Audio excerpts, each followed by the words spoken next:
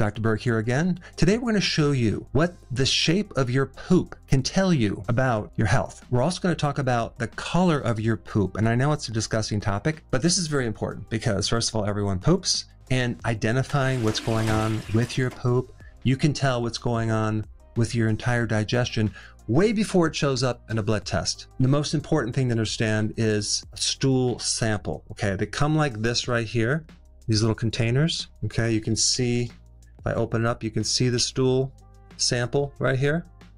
Okay, you can see this right here, and that's a little stool sample. That's my first joke. Don't worry, I'm not going to quit my day job. Let's first talk about what does normal poop look like. It looks like this. It's brown and it's shaped like a sausage. If the stool is these small little hard pellets or little balls, this usually means that the transit time or the time it took you to digest was a lot longer because something is wrong higher up in this digestive tract. Now let's talk about if your stool is softer, not really formed that well, but it's not quite diarrhea. The most likely reason for this is that you're missing microbes because the microbes help you form this stool. And if they're not there, it's going to be fragmented and it's going to be soft. It also could be some food allergies. Anytime your body has some type of allergy or some pathogen, food poisoning, for example, your body is going to immediately get rid of it, either with a complete flush, in which case your stool is going to be liquid,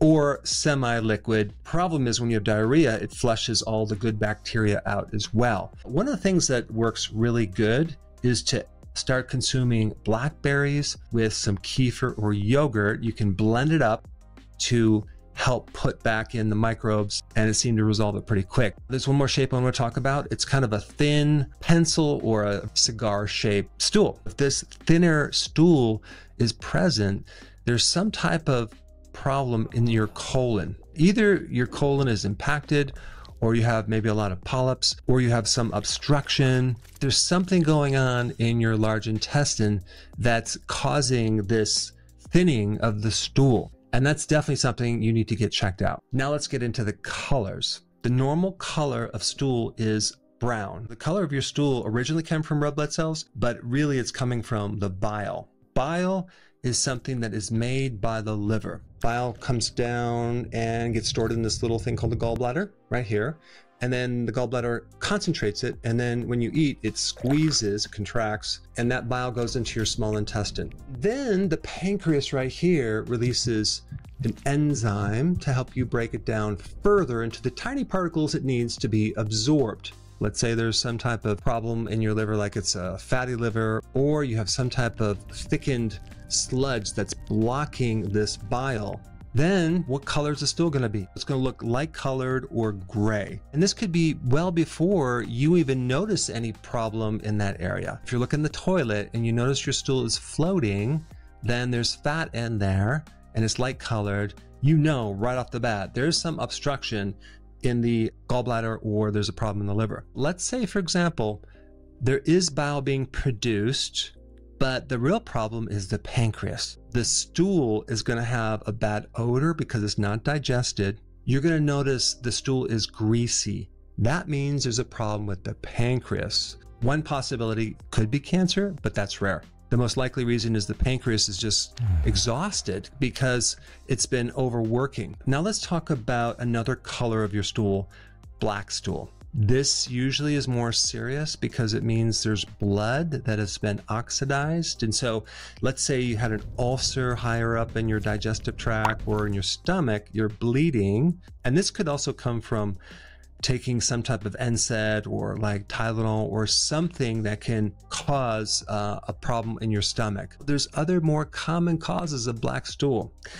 You just ate a bunch of blueberries or blackberries. That can do it. Now let's talk about red stool. A very common reason for that is you just ate a lot of beets because the pigment in beets is red. Another common cause is that you have a hemorrhoid because you're seeing actual blood in the stool. You need Collinsonia Root to solve that problem. If you don't have hemorrhoids, it could be bleeding somewhere in the large intestine. It's just something to look at and rule out things and figure out. If you have green stool, usually it's going to be chlorophyll. You just ate a bunch of kale or something green and it's not digested, so you're getting that pigment. The next thing I want to tell you is that it's not normal to poop every few days. No, you need at least 1 to 2 bowel elimination events per day. The most important thing that you can do for your digestive tract is intermittent fasting. Some people that fast for 3 or 4 or 5 or 6 or 7 days, and they still have bowel movements. Not as large, but the body actually is finally getting rid of stuff, because the big problem on top of what you eat is the frequency of cramming so much food into the pie hole that your system never has a chance to reset. A very healthy thing is to start to skip breakfast and not to snack, have 2 meals a day. It's so therapeutic because it gives your digestive system a chance to reset, and it gives it relief. There's another thing you need to know about in relationship to incomplete digestion. That usually is a situation where you don't have enough acid. As we age, we lose the stomach acid. For that condition, you need to add more acid to the stomach, and I would recommend betaine hydrochloride. Take a little bit, and then each day increase it until those symptoms go away. If we don't have enough acid, we don't trigger the gallbladder to release bile. We don't trigger the pancreas to release its enzymes. So we end up with incomplete digestion, and that can show up in the stool. Now that you know more about the shape of the stool and the color of the stool, the absolute best video that you can watch right now is how to make your own yogurt with L-reuteri, so you can get levels of like 300 billion per half of a cup. This is a game changer. You have to watch this video. I put it up right here. Check it out right now. Hey, before you leave, I just wanted to give you a little quick history on some of the books that I wrote. This was one of the first books. It's called Dr. Berg Body Shapes. It was my attempt at writing about body types. What was very interesting about this book is I actually did all the images myself. Don't ask me why. They look actually not quite as professional as some of the images that I have in the new book. But anyway, this is my first attempt right here, called Dr. Berg's Body Shape Diets. And then I wrote a book more extensive called The 7 Principles of Fat Burning. I don't even have a copy anymore, actually, because it's outdated. The next book, I put about 1,000 hours into this one right here called The New Body Type Guide. Major updates on the body types. I put a lot of energy into this. It has professional images, graphics, all sorts of things. Now, the problem with this book is it doesn't really describe what this is really about. Body types are only a small portion of what's in this book. And that's why I changed the name to the Healthy Keto Plan, okay? If you happen to have this book, you don't really need this book because there's some only very, very minor updates. But if you don't have this, you need to get this one right here.